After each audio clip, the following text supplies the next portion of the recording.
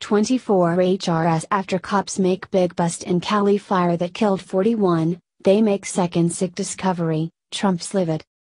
Congratulations Governor Brown, you and your liberal enablers have finally gotten your wish and turned our once beautiful golden state, who produced Richard Nixon and Ronald Reagan, into a third world crime-infested cesspool. Also the Democrat Party can continue to get votes.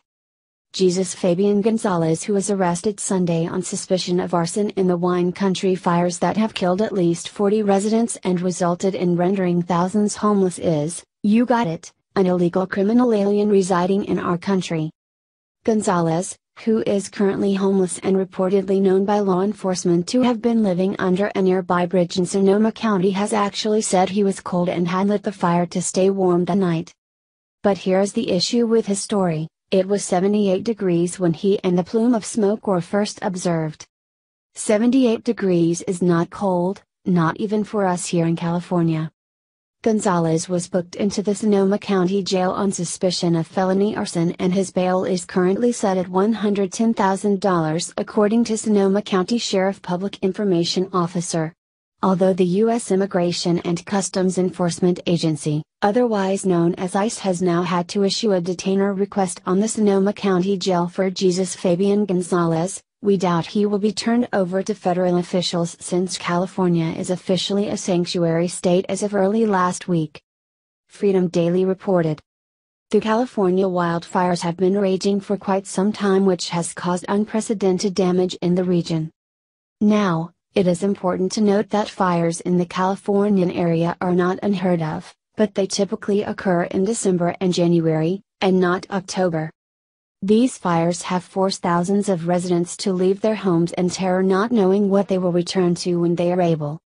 Law enforcement officials have been working tirelessly to figure out who started these horrific wildfires, and it appears they may have the culprits that prove President Trump was right yet again. On Monday, firefighters have been able to gain control of the raging wildfires in the Northern Californian area. However, even though these brave firefighters have been able to make headway in containing the fire, the death toll has risen to 41. Over the last week, these raging fires have scorched more than 200,000 acres, destroyed or damaged more than 5,500 homes, and displaced 100,000 people. Though by some miracle on Sunday, the winds changed and the firefighters were able to take advantage of that situation and contain some of the fires. Now that the firefighters have been able to make some headway in these deadly fires, law enforcement has been focusing on what caused them, and what they found is shocking. As officials were studying the fires, they noticed a pattern of where the majority of them occurred. It seems that areas hardest hit by these fires were in areas within the legal marijuana business, and they are now suspecting foul play. So, what does this all mean, and how does this prove that President Trump was right? As stated previously, law enforcement officials are suspecting that Mexican cartels started these devastating fires. The cartel does not like competition, especially when it comes to making drug money, and if California is now legalizing marijuana, you can bet that the drug lords are not happy. These ruthless individuals will continue on their path of destruction unless there is something to stop them.